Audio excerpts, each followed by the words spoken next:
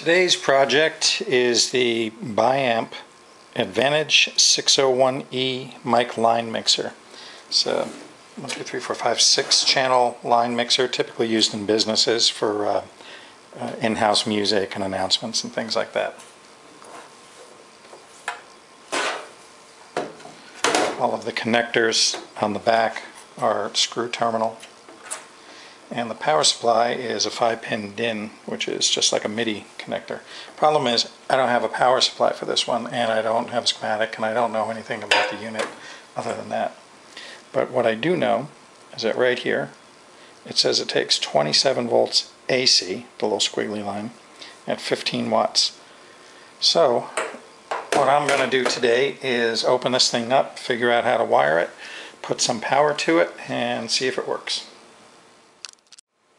Okay, I decided to make a change. Instead of shooting every video from behind me, I am going to shoot the video from in front of me, so that you can see everything that goes on while I'm looking.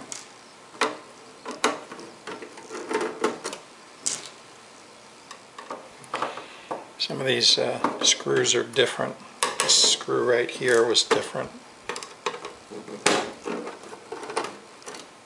So is that one.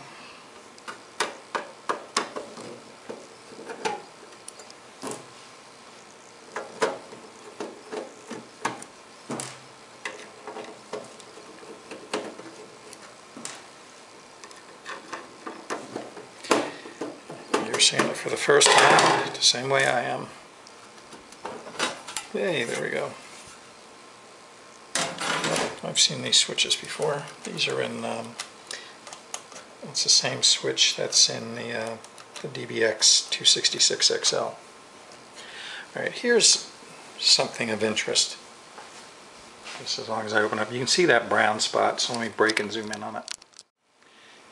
You see all this brown spot going on here. I don't know if this thing is burned up or not, so we'll go from there. Alright, I flipped it over. I'm going to open the other side now.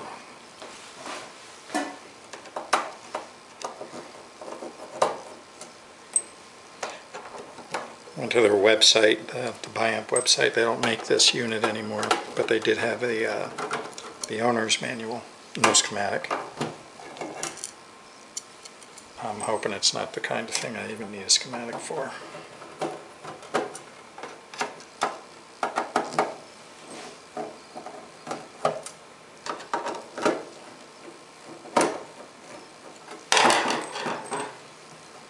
Right, what we got going on?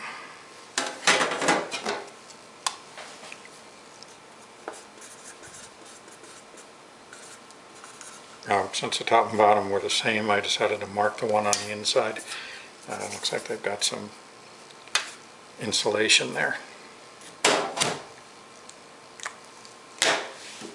Okay, the heat is around the regulator area. The regulator area is, you know, something that's typical for the day, a 7812, 7912, positive, negative 12 volt regulator. So you're coming in over the AC, 27 volts AC, which is roughly 1.4, 35 or so volts peak, which is going to produce somewhere between 18 and 22 volts to rail these two. So I'm suspecting it's probably also a center tap. And looking at the wire coming in, I see 1, 2, 3, 4 wires coming through here.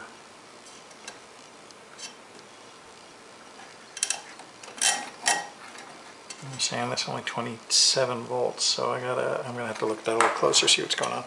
All right, let me show you these regulators. Hopefully you can get a shot on that. Hopefully you can see that. Come on, focus. Focus. Hang on, that was. Stop it and start it again. Yeah, you should see that. And in case coming in from this wire. we've got a yellow, a red, a black, and a white. So I'm gonna look around this circuit and draw a picture of it and figure out what it is I need to do here.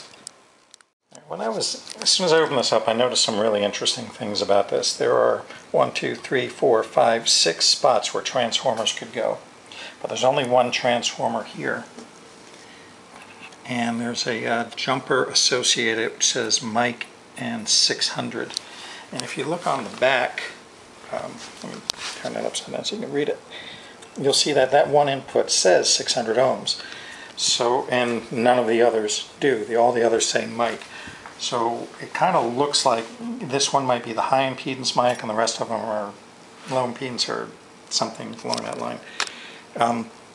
Also, which is kind of cool, we've got, there's this little jumper over here. It's marked Phantom Power in INT-EXT. That means internal, external. And on each microphone is a jumper that you can turn the phantom power on and off. Boy, that's a really difficult way to get phantom power in and out, but nonetheless, it's there. So, nice to know the unit's got that. All right, I'm going to go back and start looking at the power. Okay, I'm back, and I actually took a little time to read the manual that I was able to get from the website. And it appears what happens here, each channel does get phantom power. From the factory, there's a transformer for a 600 ohm high impedance mic on channel 5. Each channel has a jumper internal which turns the phantom power on and off. There's a jumper over here which selects phantom power to be 12 volt internal or 48 volt external, which would be fed over this line. So we have a, looking into the circuit, there's definitely a center tap transformer coming in here on these 3 wires, and then 48 volts DC for the phantom power coming in on that line. What I have to do now is look around the shop and see if I can find a transformer that I think will be capable of driving this thing. Alright, time for a little math. I had some 18 volt center tap transformers which give me a 909 output, and 9 times 1.414, which is the square root of 2, equals about 12.7. So you'd get 12.7 volts on each rail of the 12 volt regulators, which isn't enough. I would really want to get that up around 16 or 18 or even 20. So I'm going to need a bigger transformer, something around a 24 or 30 volt center tap. So I'm going to go looking around for something. Alright, sacrilege again. What you're looking at is a Behringer, oh, what is this? MDX 2200. And it had a couple of problems with some amps, and I was planning on fixing it, but it doesn't really have much of a value.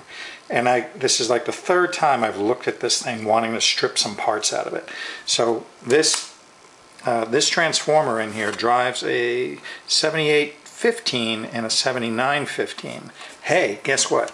Definitely got enough voltage to drive a 7812 and a 912. So I'm going to disassemble this transformer, turn it into a power supply, and I'll get back.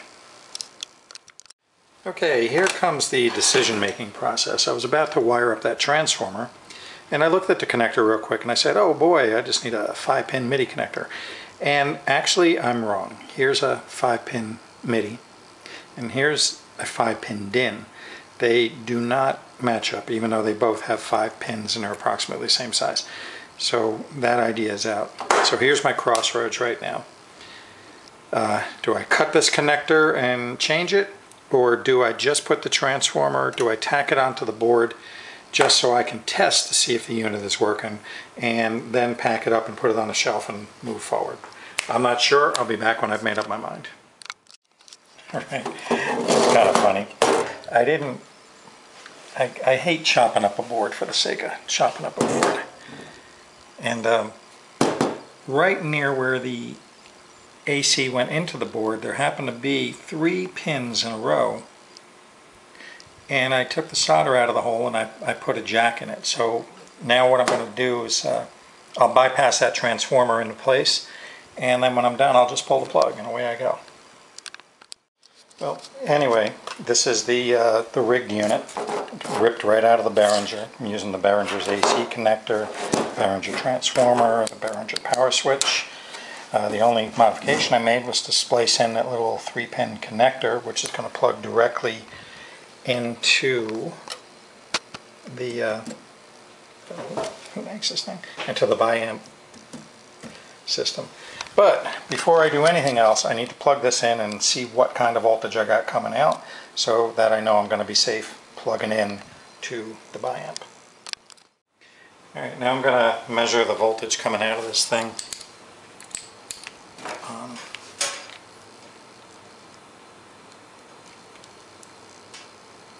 Okay.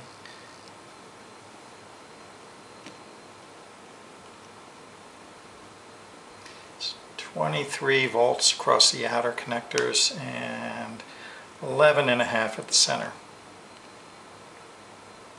So roughly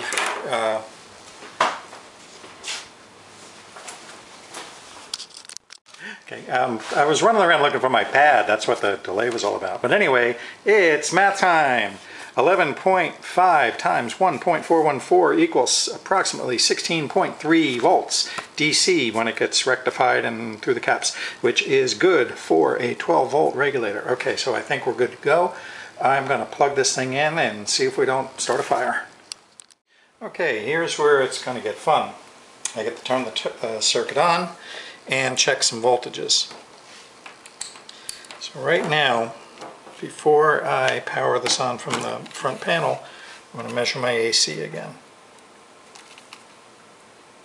Alright, DC, AC. Okay, 23 volts all the way across transformer. Turn circuit on. I got a little bit of load going on. Drop down to 21. Not bad. Alright, let's check the DC circuits now. Now we've got approximately 10 volts, approximately 14 volts should be showing up at each of the 12-volt regulators. Should be.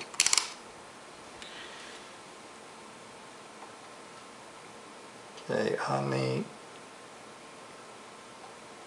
negative regulator, we have negative 12 volts in and negative 11.5 out. On the positive, we have 12.5 in and 10 3/4 out.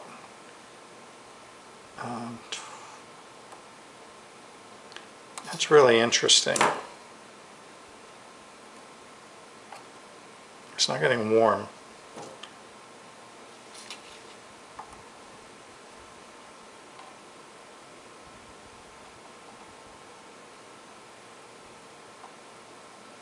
There's about a 0.75 volt drop from input to output on the negative.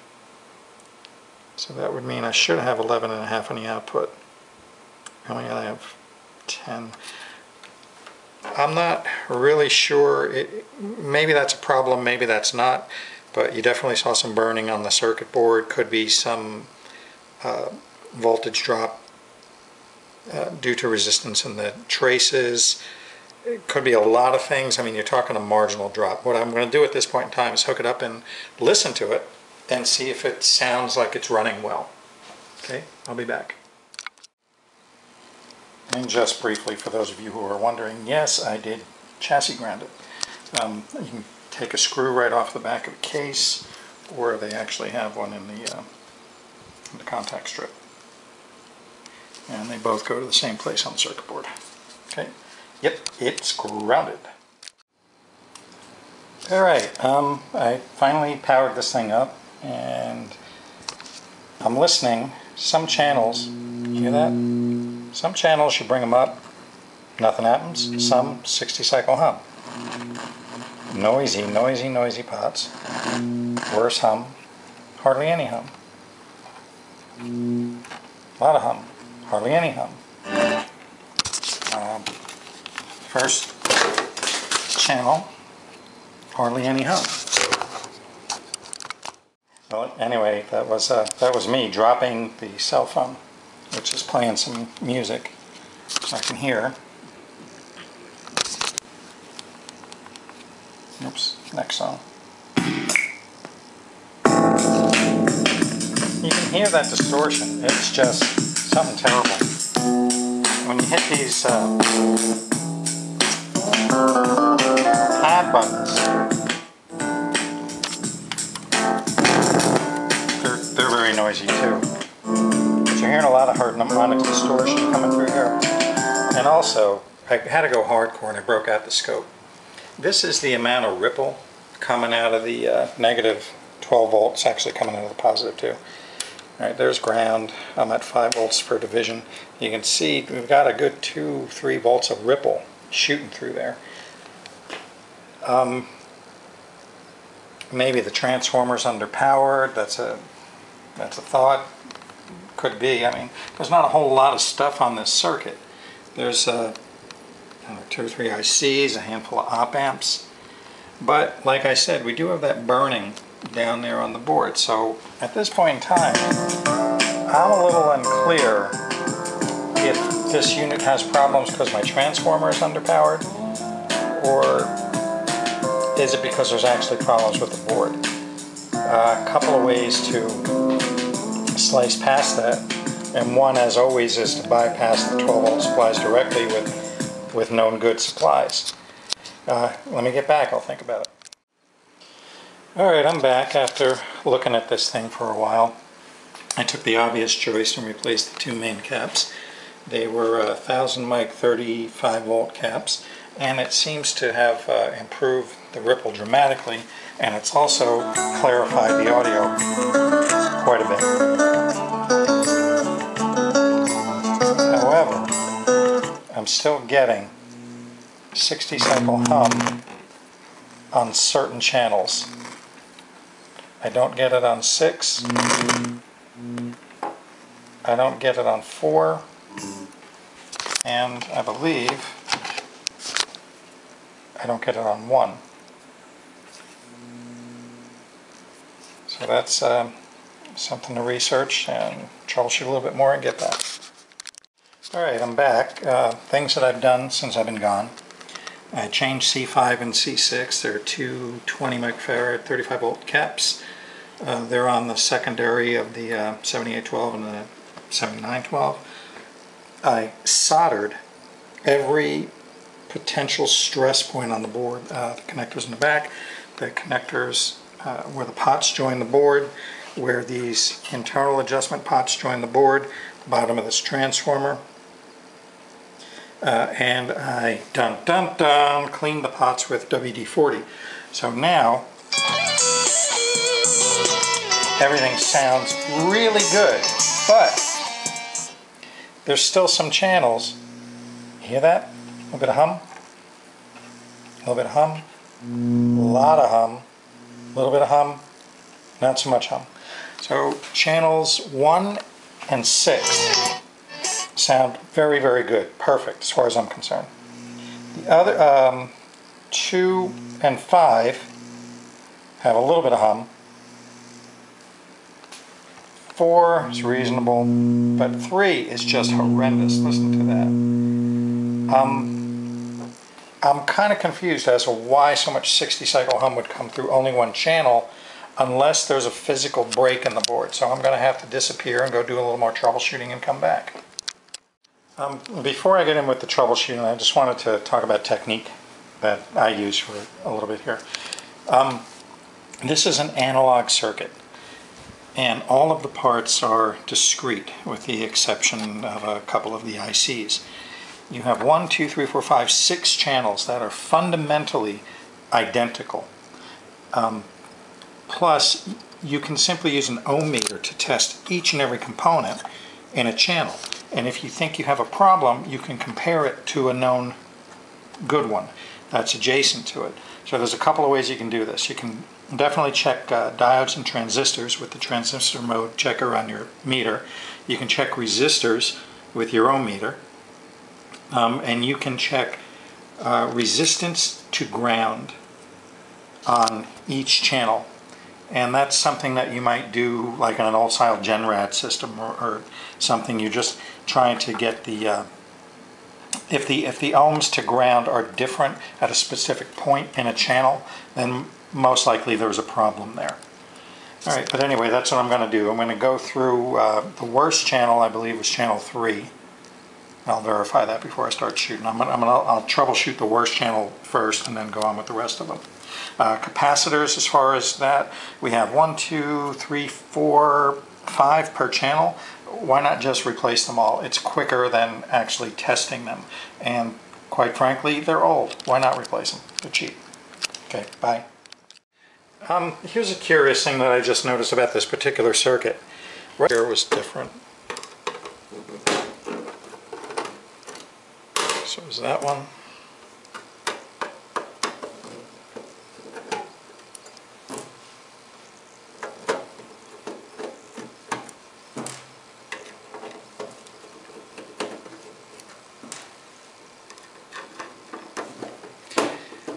You're seeing it for the first time, the same way I am.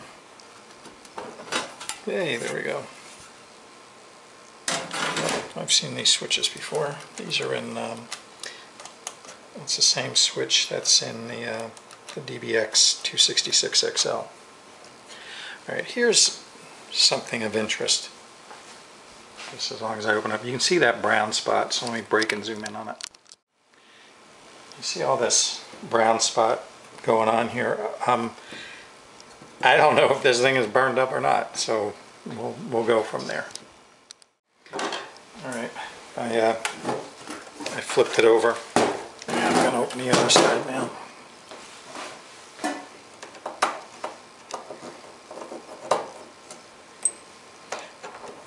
Went to their website, the Biamp website. They don't make this unit anymore, but they did have the owner's manual, no schematic.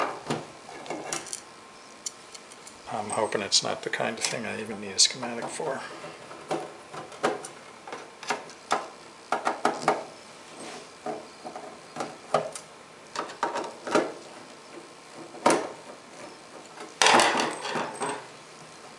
Right, what we got going on?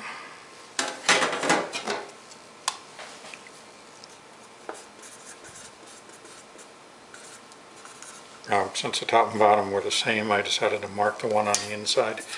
Looks like they've got some insulation there. Okay, the heat is around the regulator area. The regulator area is, you know, something that's typical for the day, a 78, 12, 79, 12, positive, negative 12 volt regulator. So you're coming in over the AC. 27 volts AC, which is roughly 1.4, 35 or so volts peak, which is going to produce somewhere between 18 and 22 volts to rail these two. So I'm suspecting it's probably also a center tap. And looking at the wire coming in, I see 1, 2, 3, 4 wires coming through here.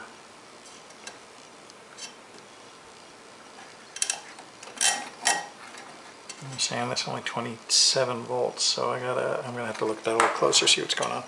All right, let me show you these regulators. Hopefully you can get a shot on that. Hopefully you can see that. Come on, focus. Focus. Maybe not that. We stop it and start it again. Yeah, you should see that.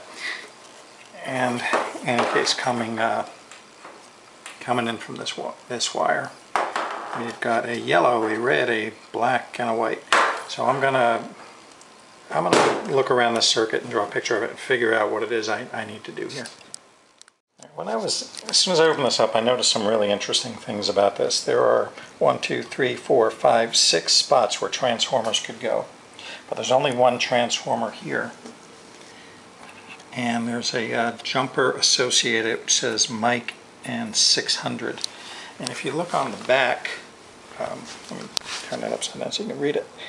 You'll see that that one input says 600 ohms. So, and none of the others do. All the others say mic. So it kind of looks like this one might be the high impedance mic and the rest of them are low impedance or something along that line. Also, which is kind of cool, we've got, there's this little jumper over here. It's marked Phantom Power in INT-EXT. That means internal, external.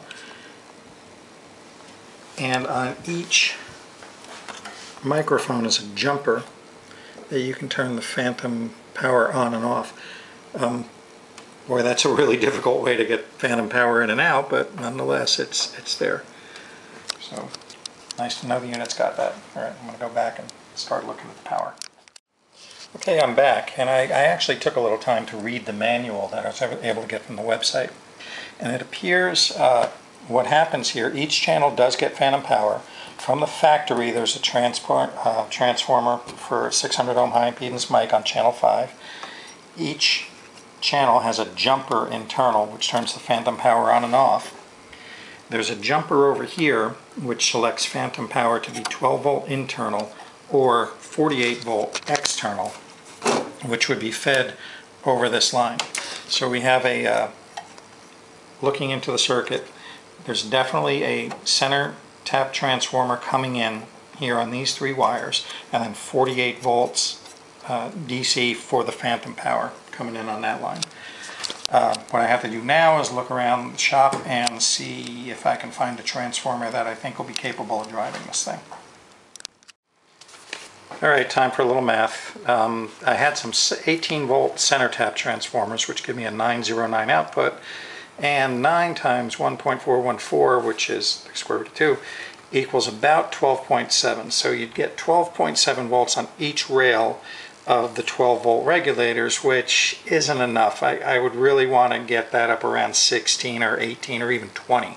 So I'm going to need a bigger transformer, something around a 24 or 30 volt center tap. So I'm going to go looking around for something. Alright, sacrilege again. What you're looking at is a Behringer, what is this? MDX 2200. And it had a couple of problems with some amps, and I was planning on fixing it, but it doesn't really have much of a value. And this is like the 3rd time I've looked at this thing wanting to strip some parts out of it. So this transformer in here drives a 7815 and a 7915. Hey, guess what? Definitely got enough voltage to drive a 7812 and a 912. So I'm going to disassemble this transformer, turn it into a power supply, and I'll get back. Okay, here comes the decision-making process. I was about to wire up that transformer, and I looked at the connector real quick, and I said, oh boy, I just need a 5-pin MIDI connector. And actually, I'm wrong. Here's a 5-pin MIDI, and here's a 5-pin DIN. They do not match up, even though they both have 5 pins and are approximately the same size. So that idea is out. So here's my crossroads right now. Do I cut this connector and change it, or do I just put the transformer, do I tack it onto the board just so I can test to see if the unit is working, and then pack it up and put it on the shelf and move forward? I'm not sure. I'll be back when I've made up my mind. Alright, it's kind of funny. I hate chopping up a board for the sake of chopping up a board. And right near where the AC went into the board, there happened to be 3 pins in a row. And I took the solder out of the hole and I put a jack in it. So now what I'm going to do is I'll bypass that transformer into place, and then when I'm done I'll just pull the plug and away I go. Well, anyway, this is the rigged unit, ripped right out of the Behringer. I'm using the Behringer's AC connector, Behringer transformer, the Behringer power switch. The only modification I made was to splice in that little 3-pin connector, which is going to plug directly into the who makes this thing? Into the Biamp system. But before I do anything else, I need to plug this in and see what kind of voltage I got coming out, so that I know I'm going to be safe plugging in to the Biamp. Alright, now I'm going to measure the voltage coming out of this thing.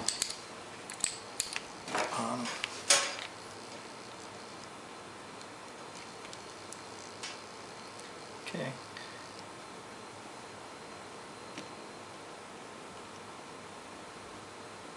It's 23 volts across the outer connectors and 11.5 at the center. So roughly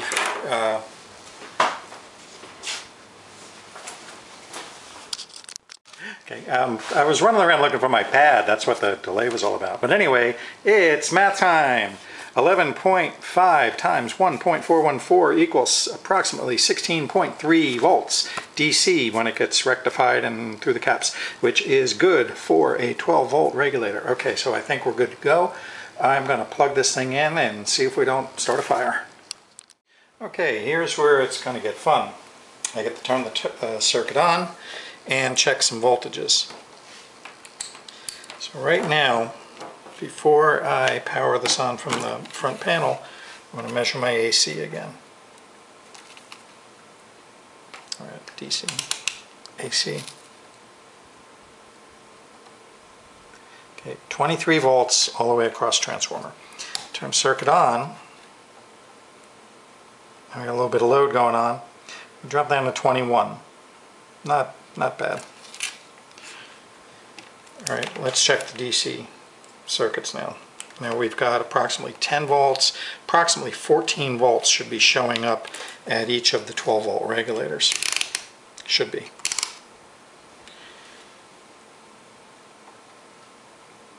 Okay, on the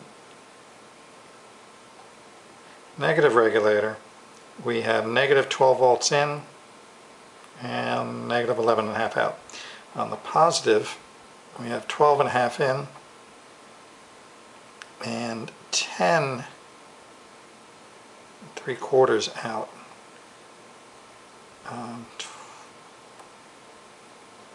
That's really interesting. It's not getting warm.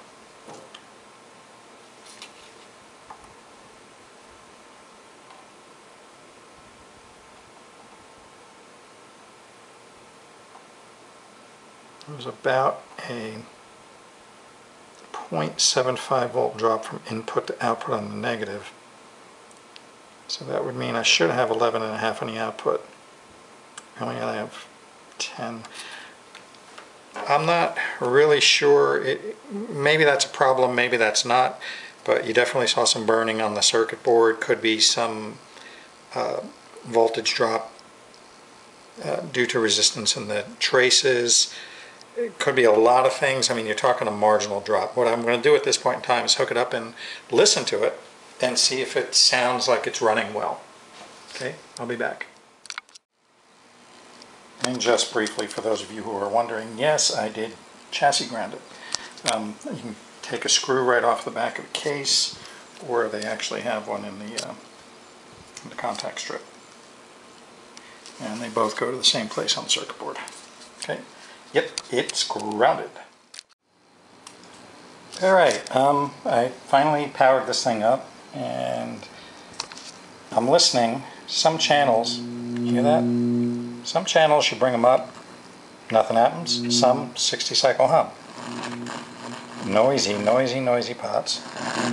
Worse hum, hardly any hum.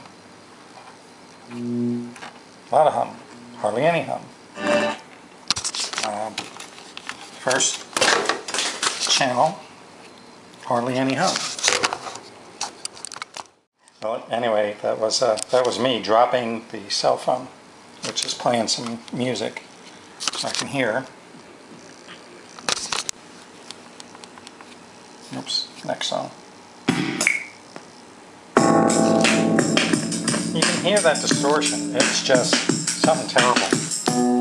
When you hit these pad buttons,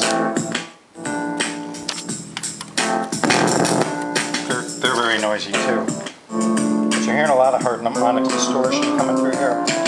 And also, I had to go hardcore and I broke out the scope. This is the amount of ripple coming out of the negative 12 volts, actually coming out of the positive too. Alright, there's ground. I'm at 5 volts per division. You can see we've got a good 2-3 volts of ripple shooting through there. maybe the transformer's underpowered. That's a thought. Could be. I mean, there's not a whole lot of stuff on this circuit. There's 2 or 3 ICs, a handful of op amps.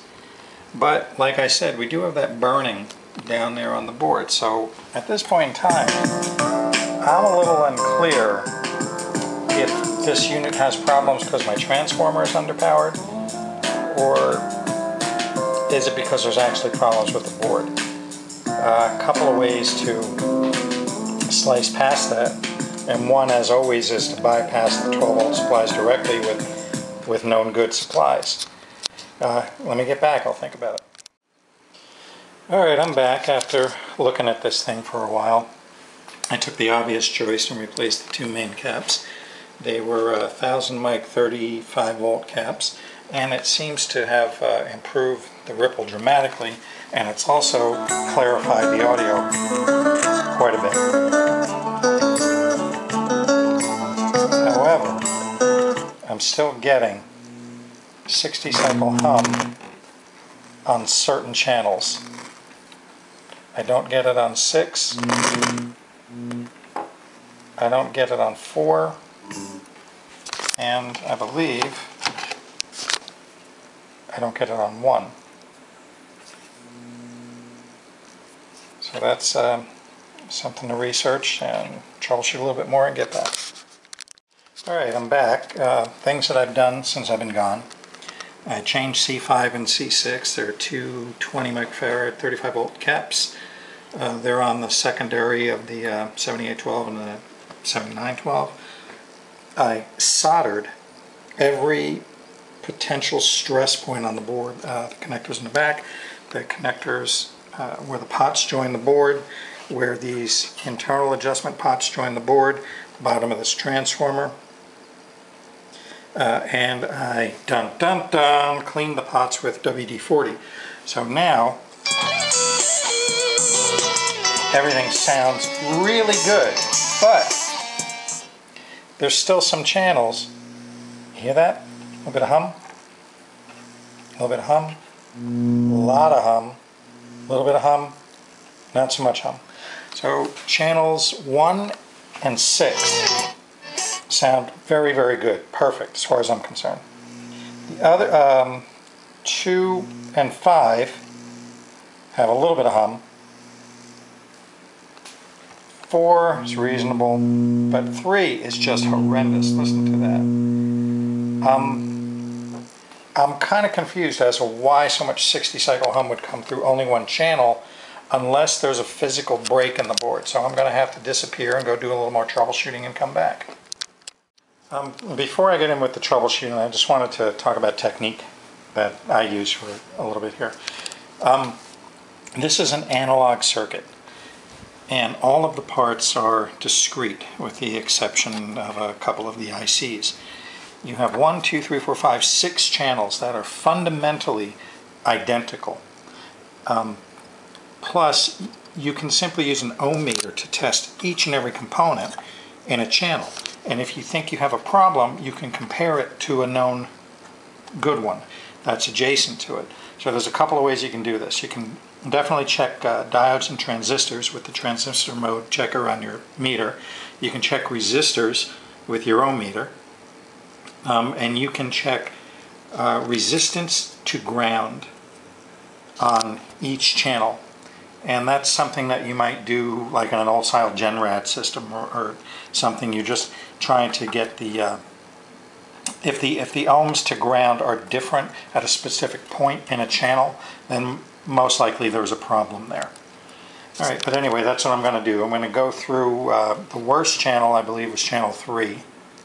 I'll verify that before I start shooting. I'll troubleshoot the worst channel first and then go on with the rest of them. Capacitors, as far as that, we have 1, 2, 3, 4, 5 per channel. Why not just replace them all? It's quicker than actually testing them. And quite frankly, they're old. Why not replace them? They're cheap. Okay, bye. Here's a curious thing that I just noticed about this particular circuit. Right now that I don't have there's no music coming out of the phone. It's in pause mode. And I turn up channel 6, the quote-unquote good channel, You hear that 60 cycle hum? Okay, now I turn it down, start the music, and very briefly hit pause. You hear no noise. And then it pops back in. To me, this sounds like some sort of system design. They do have ducking per channel in here, so there might be something going on with the ducking network, whatever that entails. So again, it's troubleshot the same way. I just have to check every component and every channel and go through it. Okay, bye. All right. I decided to test channel 3, and what I noticed was when I played music through it, it almost sounded good. It was a little loud when I had the damping switch open. But the damping switch, I'm sorry, they call it the pad switch. When I pressed it, it went really noisy. So as a quick method of cleaning it, I just slammed it in and out like this really fast to just kind of run the contacts and maybe hopefully clean them. And amazingly, what made me laugh was that almost all the hum simply went away. So what you're really looking at in this circuit is old age, a couple of worn out caps that were on the margin, but mainly dirty connectors and dirty pots. So I'm going to go through each and every one of these pad switches and see if I can't inject a little WD-40. If I can, I'm just going to clean them by hand, and I'll get back and let you know what the response is. Like, for example, let's go. Okay, channel 2. Let's do channel 2. You can hear it? You hear the crackle? It should get better the more I do this.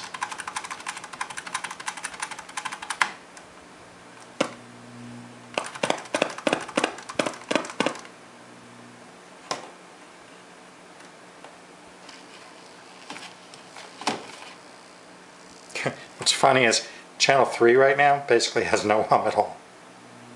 Channel 2 still has a little bit, so I'm gonna try to go into those switches and spray them if I can. I'd hate to have to replace them. All right, check with you in a minute. All right, this is. It seems that you can spray these micros out. It's a little easier than I thought. You have to get into them, and if you look behind them, this outer casing presses down and it clips. I went under it with a dental tool, and I was able to just prick the back end of that loose. And if you give me a second, I'll do it to this one.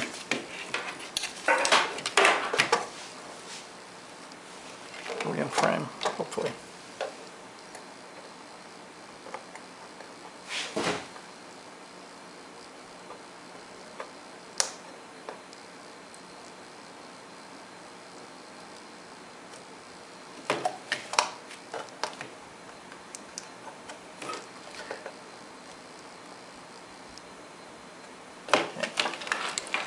Hopefully you can see that. It just lifts up a little bit and it'll expose the contacts. It'll expose the contacts to the point where you can get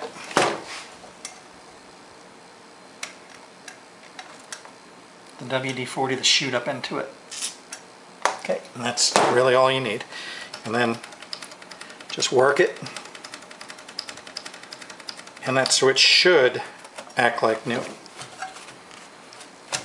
I imagine you could do that to other ones too. Alright, so I'm going to go through and clean all of these switches and I'll be back. Okay, they're all cleaned out now. Can you see that wonderful WD-40 running down the board that I haven't quite got all off? Alright, let me dry that out. I'll be back and we'll give it a whirl. Alright, I'm back and the thing is on. Clean the switches out in the back. Let's hear what we got. There's no signal applied. Got a little bit of volume. Alright, channel 6, all I really hear is hiss. And just the faintest amount of 60 cycle. Channel 5, little louder.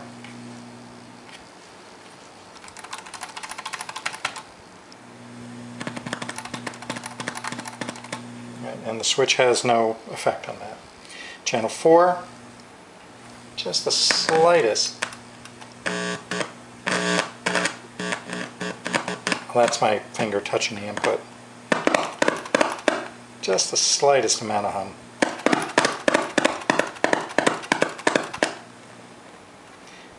Channel 3, which was the worst, has magically become the best. Channel 2 still has a little bit going on. And channel 1 is good. So 1 is good, 3 is good, 6 is good.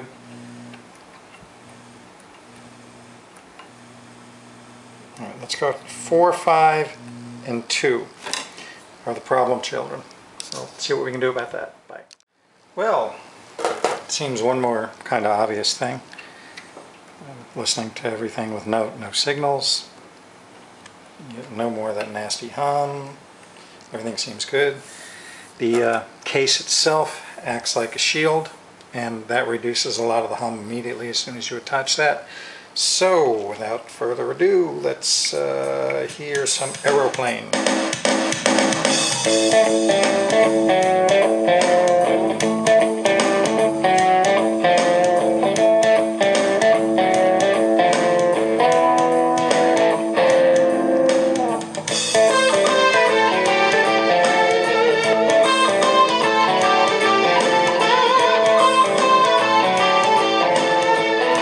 Manual fade out.